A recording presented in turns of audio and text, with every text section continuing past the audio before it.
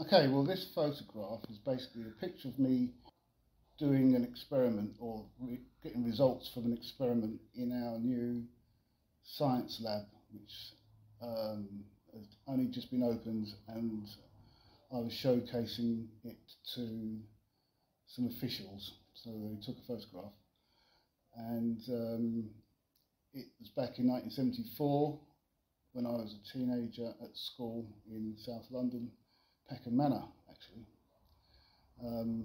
I would be 14. 14. And then that kind of ignited an interest in science, because did you go on to be... Yeah, I, my a bit of a failure here. My interest in science back then was just an interest, but when it came to choosing a career, I looked at becoming a dentist, believe it or not, and having 3 sciences was part of the route to getting into university to do dentistry.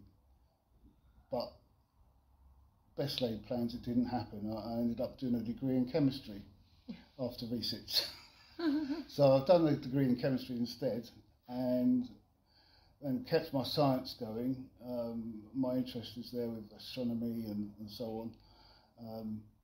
But career-wise, I went into computing because computing was all the rage back then. And having a science degree with knowledge of computing was the best combination for me at the time. So I didn't actually become a chemist or a dentist, but I became a computer specialist. Yeah, yeah. Oh, brilliant, excellent. And so where did you go to university? I went to Huddersfield at first, and then I did a postgrad at Kingston University. Yeah, did you enjoy it?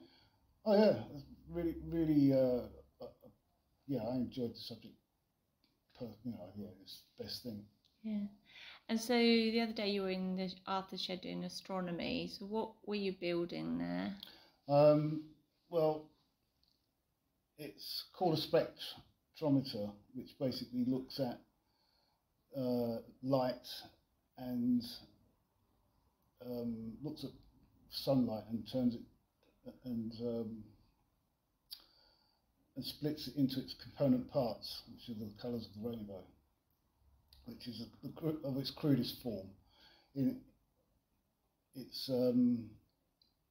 Its use in real life applications is to figure out what elements are in a light source. So if it's a light source being the sun, you could figure out what's in there, what elements make up the light source, make up the sun from the light source, because you'll see absorption lines in the spectrum. Okay, yeah.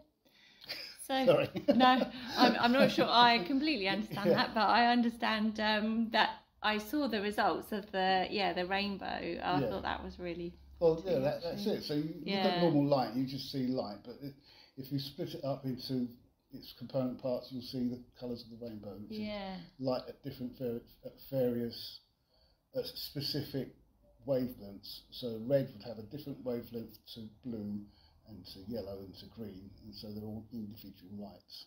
Yeah. So as I say, I saw the end result, but I'm not sure I completely understand how I get there. But yeah. So have you passed down your interest in science to your children, or? No, nobody's interested. No. How old are they now? Our children are now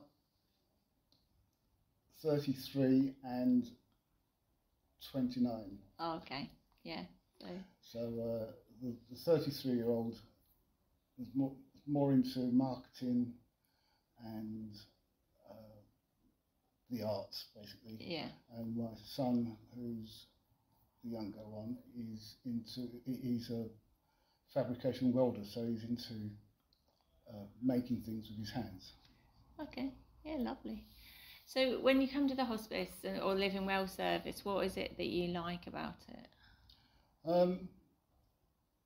Well, at first, when I was first diagnosed and my health was on a knife edge kind of thing, and my morale was low, my esteem was low. I found it difficult to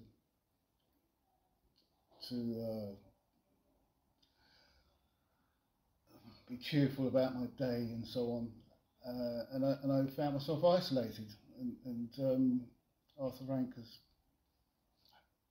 fixed all that. Excellent. So that's why I enjoy Arthur Rank. Brilliant. I'm now a lot better now. My outlook looks good, and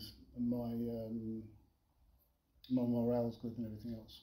Yeah, excellent. So what would you say to someone else who's in your position if they got the opportunity to come? I'd say give it a go. It's probably not for everyone, but if you find yourself isolated and need some company or something positive to do or think about or to be part of, you wouldn't go wrong with coming to Arthur Rank. People who are in your situation or similar will all be there to welcome you.